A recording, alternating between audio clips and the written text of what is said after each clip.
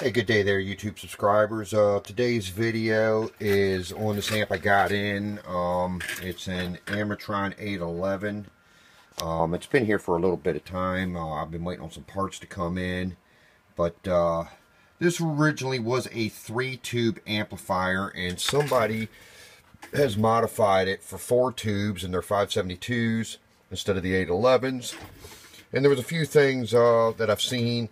I'm still not done with it, but I just, this is like a preliminary video on it. One of the things is I've replaced all the caps at the top here. This is what it had in it, because of course somebody modified it. These were just really in not great shape. I mean, they're still salvageable, probably clean them up, they'd still be okay, but I went ahead and elected to get 4 of them. But when they modified it, they just put these rings around the tube. Not really great contact, and as you see what they look like, they're not in real good shape, and then they don't completely go around the tube, so that's not good. So and then on top of it, I don't know what kind of soldering iron they had. Let me see if we can clear this up a little bit. But yeah, it doesn't look real healthy for the soldering on this on the bar up here at the top off the choke. So we're going to just dress that up. I mean, it's making contact. They're all solid. It just doesn't look pretty. But this was the thing that really got me. See, somebody added the 4th tube in there. And basically they went off of one of the tubes and jumped things over. And give me a second. I'm going to flip this up on its side. I'm going to set the phone down. Okay.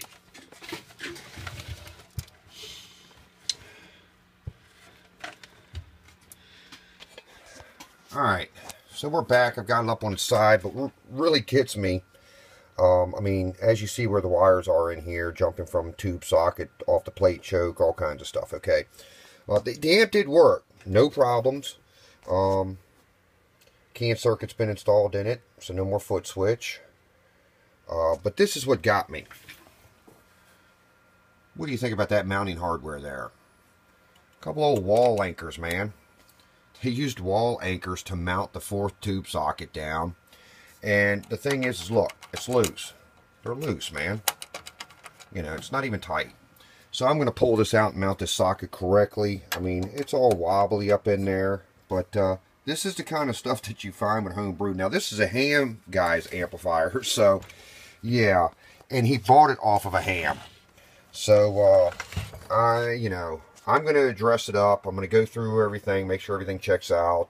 I've already blown the dust out of it with the air compressor. I did the plate caps already. I wasn't going to make a video of this at first, but I decided, hey, what the heck.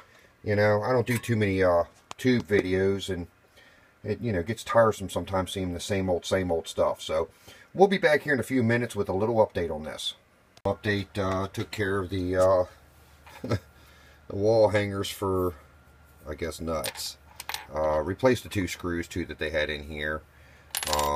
One of the things I didn't like is they didn't have no washers. I don't know how well y'all can see this. Let's see this flashlight. I put washers up behind the screws now, stainless steel screws. I didn't like the idea of just the screws there. Now, somebody's used copper tubing for spacers, and it was all cut uneven. I guess they used a hacksaw to cut it.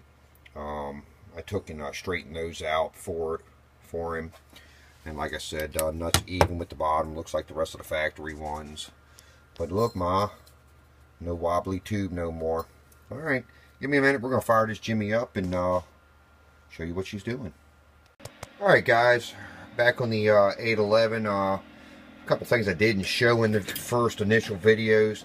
This meter right here was stuck, so we went in there and fixed that, and basically assuming this thing has been so hot that it's actually melted the meter. So we went in there and we fixed that all up. Got it straightened out, and got the meter functioning properly. It's pretty close to what the manual says, which was 1.5 kV. And as you see, it's like almost 1.5 kV. I did the 10 meter mod for the guy. He wanted it for all the bands. And as you see, all the tubes are lit. Hey guys, we're back. Sorry about that. Ran out of memory on the old phone. But as you see, everything's lit in there, and you know, I did the 10 meter mod and a few other things. I want to get in and look at the Ameritron 572B schematic and see if there might be something changed on the biasing for the tubes, just to double check.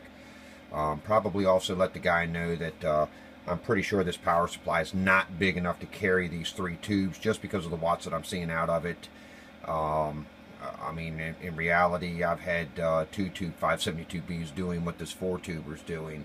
So, but let's get on with it. I've already tuned it all out. Milliamps are within what the manual says, not to exceed. We got a 1,000-watt bird slug over here, and of course I've got my peak over here. So, oh yeah, it's about 360 on the bird. I mean, you know, it's 360 bird watts. So, you know, I would have thought with 4 of them in it, I've seen 2 of them do 350. So I would have at least assumed that 4 of them would have gave me 5, but that's not the case. The only other thing that I see is I know 2 of them will give you about 900. Oh yeah, and I see a flash of 12. Oh yeah, but it's holding 1,000. So and then watch what the plate volts do. Hello, hello, hello. So they're dropping pretty substantially. I mean, it's going from 15 down to about 12. So we're just using a Galaxy 959 in it with a stock microphone. I mean, nothing extravagant, and a little 2-pill driver. So, and then this is what the 2-pill's doing on output. So, yeah, it's about 120, 130 RMS, and of course that's on the 200 scale. Oh yeah, and it puts the 200 peak in the corner. Hello. So yeah, 400 peak, and you know, I don't know how much you want to give this for peak. I usually just use it for RMS to watch my drivers. But there you go, a 4-tube 811 with 572Bs in it, and that's kind of what you get. Not enough power supply. So I'm going to talk it over with the customer and see what they want to do. Thanks for watching, guys. Thanks for subscribing.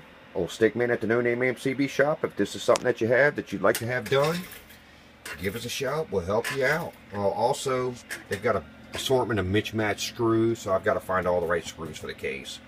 And needs 1 insert down here on the end. But that's something else I got to finish up with. Alright, guys, have a good one, man. Stickman, and we're gone.